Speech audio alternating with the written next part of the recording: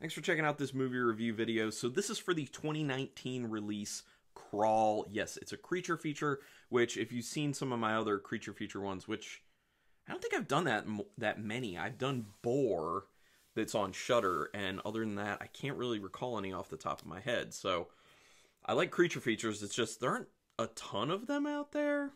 There's a lot of other stuff that I end up watching. So anyway, I do like a good creature feature. I will say right up front, I'm not going to do spoilers on this, mainly because this film just came out in 2019. I'm sure there are a lot of people who still haven't seen it yet, so this will be spoiler-free, except maybe just some thematic things, which really don't matter to what actually goes on in the film.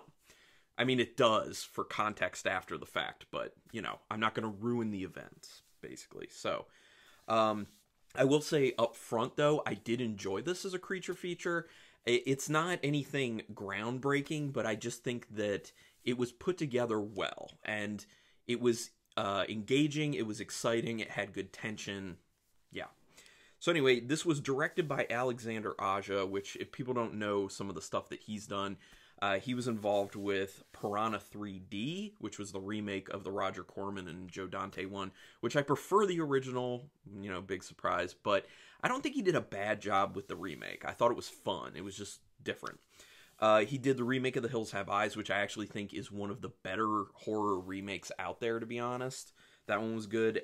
He did Horns, which I wasn't a big fan of Horns. That was adapted from a Joe Hill story. I like the story idea, but just the way the film was done, I'm not a big fan. And his best film, which if you have not seen, you must see as a horror fan, High Tension. It is in French. It's subtitled, but it is awesome. Highly, highly, highly recommend that. That's what put Alexandre Aja on the map, which, by the way, Alexandre Aja is not his actual name. It's some, like, made-up name because of, I think it was because he was trying to not have his name tied to who his parents were, because I think they were involved in film. I might be wrong on that, but I can go more into that if I do High Tension as a review, which I'm pretty sure at some point I will. Anyway, the script was written by Michael and Shawn Rasmussen, who the only movie I'd even heard of that they had written before was The Ward, which I have not seen, but I've heard is solid. Then Sam Raimi was a producer on this. That was kind of the big name. And this was one of those issues where when it was coming out, people were getting confused because it was like produced by Sam Raimi or a Sam Raimi picture or something like that in the trailer. And so people were immediately like, oh, Sam Raimi directed this. And this type of thing happens all the time. Like when a film comes out and it's like presented by Eli Roth, people are just like, oh, Eli Roth directed it.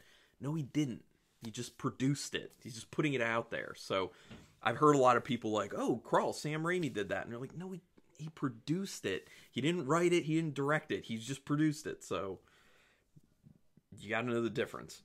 So it was a $13.5 million budget, but it made $91.5 million in the box office, which is a pretty good return on, especially a creature feature, in my opinion, which I feel like people like creature features, but I feel like it's hard for them to like really make money in the theaters. So there was actually no screening for critics of this film prior to it actually coming out.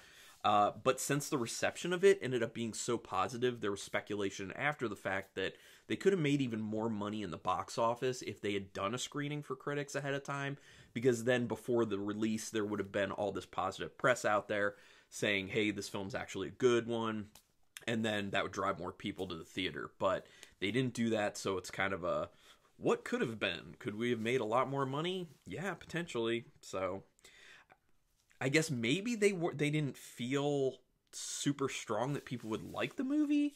That's what that says to me. When people don't want to send out screener copies, it just says to me that they don't think it's going to be received well. So I don't know. The opening portion of the film is actually a very clear foreshadowing of something. I'm not going to say, but when you're watching it, you'll know. I mean, if you've seen enough horror films, if you've seen enough creature features in particular, you'll know that in the opening sequence, you're like, oh, this will be important, this will come into play. Like, it's very easy to see. It's foreshadowing, but it's like, smack you in the face foreshadowing, basically. Especially because going into the movie, everyone knows what they're getting to a degree. You don't know all the events that are going to happen, and you don't know how it's going to end, but you do know what's going on. Like, everybody knows there's a gator in this film. Everybody knows there's like a gigantic hurricane happening, and people are trapped in the hurricane with gators, or with a gator there, and like we all know this. So then it's like, how do you execute it? There aren't really going to be twists so much. It's just, how are you going to execute it? And they did a good job with the execution. It's a clear setup. There is kind of a comment in here about apex predator, which is a little bit on the nose in my opinion, and that's one of the things that's in that opening sequence. Or no, it isn't. I don't think it's in that exact opening sequence. It might be a tad bit later, but not long. But there's this kind of thing, like someone saying, "Oh, you're the apex predator," as like a moniker for the person, and then it's just like, okay, because gators can be considered an apex predator for sure. So it's like apex predator versus apex predator. Okay, I don't know. I didn't care for that portion, but whatever. So there's this weird part of me that actually kind of likes natural disaster films because it's real life scares, and there's no human control over it. So that's just something that kind of popped into my head while I was watching the film, because I don't watch a whole lot of natural disaster films, but when I do, I'm always like, I like this, and I feel bad about liking it, because for the most part, those types of films are viewed as not that good. And I mean, they do fall into the horror genre as its own subgenre, because it's horrific when you get caught up in something like a hurricane or volcano, earthquake, whatever. And for me, I enjoy them because they are particularly bleak in the sense that, you know, humans don't necessarily have control when it comes to natural disasters. And that's one of the things I really like about Crawl, is that it fuses the creature feature of this gator there with a natural disaster happening, which actually just like limits the scope of what the characters are able to do and how they're able to get away. If you've watched enough of my reviews, you know that I'm a big fan of like the heroes or the main characters being very confined with whatever the main villain is. And, you know, this does that. Like, first of all, the setting that they choose really does that. And second, you know, it's increased by the natural disaster that's going on, because even if you make it out of the little area where you are, things are flooded. You know, it's a gigantic hurricane out there. So how far can you actually even get? So it really ups the stakes, and it makes it even more bleak looking. So I don't know. I just like that. And I thought it was very smart for them to kind of fuse those two things together, in my opinion. They do a good job of laying out the family dynamics in a very natural way. That's kind of the setup for it.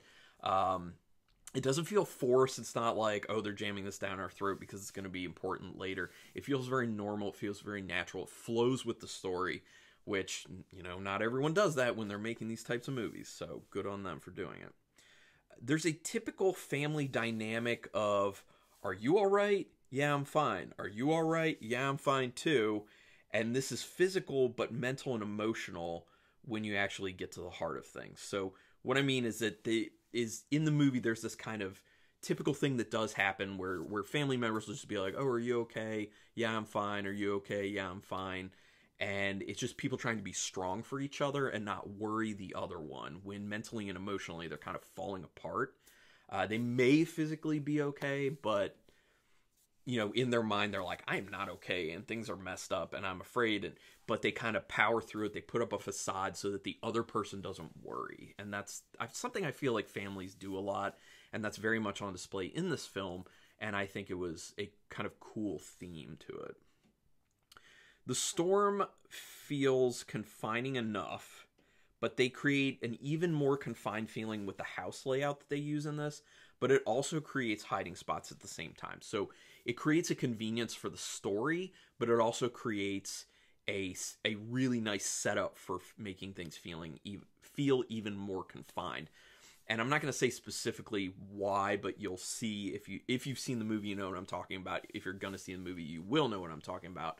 But the layout of the set and how they set that up, I think was really smart, really well done, and it lent itself to kind of drawing out the story, not in a way that makes it feel like they're intentionally drawing it out, but in a way that makes it feel tense and I don't know, it just felt like the right length to me. It was good. This is about an hour, I think it was like an hour and 27 minutes with credits.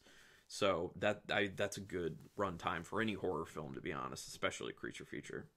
So the gator in this looks good and moves really well. It looks really good when it moves, which makes the fights and the chase scenes even better.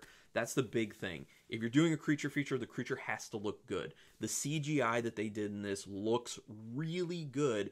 There are only a few very small moments where it looks a little bit wonky, but it's fleeting. It's very, very fleeting, and most likely you're not even going to catch it.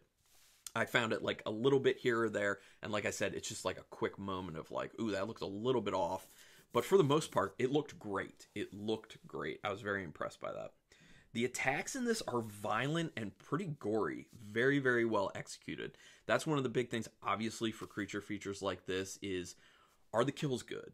You know, is it violent? Is it gory? Are you getting out of it what you want? I mean, that's kind of mainly the draw to creature features, to be honest. Unless you're drawn to it because of the whole human versus nature thing. Because at the heart of it, that's what creature features are about. It's about humans dominating nature. Because it's usually nature. Unless there's some sort of, like, human element to it where, you know, the monster's radioactive. And then it gets much larger. And then it's kind of, you know, humanity versus nature that was made horrific because of humanity. One of those things. But this is just human versus nature. In two ways, because of the hurricane and the gator. They do a good job of slowly making the situation more bleak. And it kind of feels like, story-wise, the walls just closing in on the main characters. And it was good. It was, and that's the thing, like, I say it was done slowly, but the pacing felt right. You know that it's slowly, but you don't lose interest. That's the thing. And that's the thing. Like, it slowly develops stuff, slowly makes it more bleak, but it moves at a pace that just feels appropriate, and you stay engaged. And it helps with ratcheting up the tension as things go along. I wrote down, being involved with this film, cast and or crew, must have been kind of miserable because of having to deal with all that water. I mean, everyone must have looked like a eternal prune when they were doing this film, because so much water. And then it also made me start to wonder, how did they do this film? Did they do it in a water tank on a sound stage and then like build everything in there? Because I could see it being that. Just makes me wonder. I feel like that's the way they kind of had to do it. I mean, right? Put a comment down there, your thoughts. Or maybe someone knows for sure. Real good directing and cinematography in this. The underwater shots looked particularly nice. And for a movie like this, that's a big selling point, that you have to nail those shots. Because it's about water. There's a huge water component to it. And they did that. Yeah, I already talked about the mashing of the natural disaster and creature feature. Love it. It has one of those typical horror themes of, this person has something they need to overcome, and the ordeal they go through gives them the push that they need. This is not necessarily a spoiler. I feel like people kind of always expect this type of theme from horror movies. It feels like, in particular...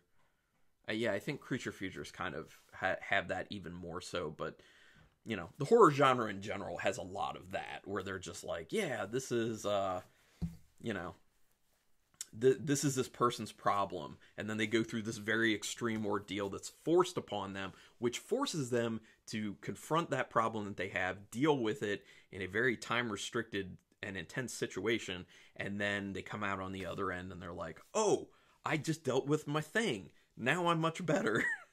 It's in a lot of horror films. So, yeah. So anyway, in summation, that's all I really have to say about Crawl. There's not too much to actually break down about it, because it is a relatively straightforward creature feature. But like I said, it's well done. It's a lot of fun. If you like a good creature feature, you will like Crawl, in my opinion. Although, you know, there will be the odd person out there who's like, I love creature features, but I hated this movie. But for the most part, everyone I know who's seen it has said either they thought it was solid or really good. So there you go. So that takes me to my rating on it. So out of 5 stars with half stars in play, I'm going to give this a 3.5. So there you go. That's a good rating for this film. 3.5. Sam Raimi did not write it or direct it. He just produced it. Good job, Alexandre Aja. Good job, Michael and Shawn Rasmussen. Good job to the actors, too. Barry Pepper is in this, I forgot to say, but Barry Pepper is in it. He's been in much smaller roles here and there, but he's a good actor, and he really did a good job in this film. But nice film, fun time. Thank you, everyone, for checking this out. Please put some comments down there. Let's talk about Crawl, your feelings on it. Have you seen it? Have you not seen it? What are your ideas about it going into it? And if you have seen it, what are your thoughts about the film overall? Did you like it, hate it, whatever? And then hit that subscribe for me if you can. That's a big favor you can do for me. That's what drives me with my channel, because I don't make money or anything, I'm just doing this for fun. So you can do the like, that's fun too, but the subscribe's the big thing. But thanks so much for checking this out, and until next time, keep it brutal.